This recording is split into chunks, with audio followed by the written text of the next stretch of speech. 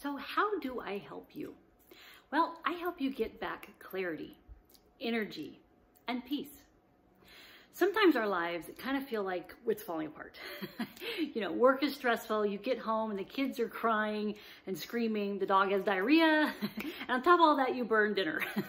Well, at the end of a long day, sometimes we look in the mirror and we go, I don't like what I see.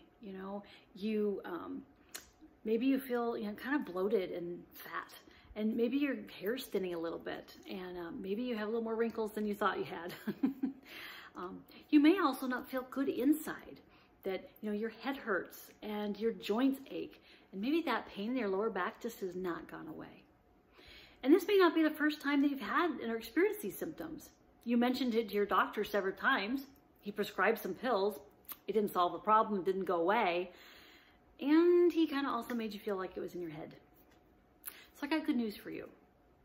It's not in your head.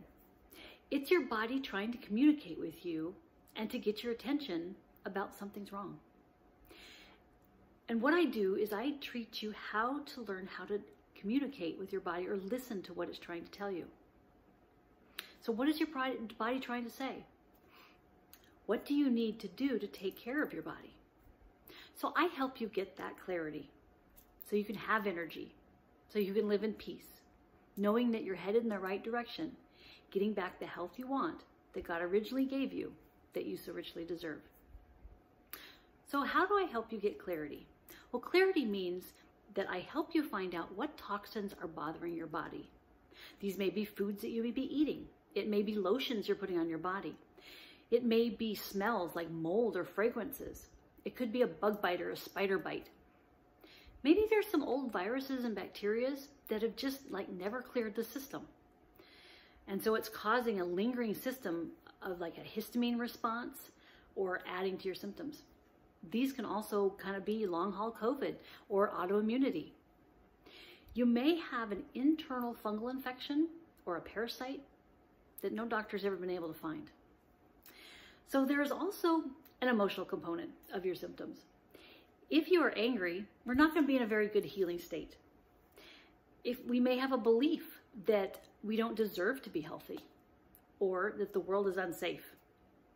You may have a limiting belief or a life commandment that if you have these symptoms, then it's a great way for you to be able to say, nope, can't do that. I have a headache. Or it might be that you can avoid conflict, not having to get together with the in-laws.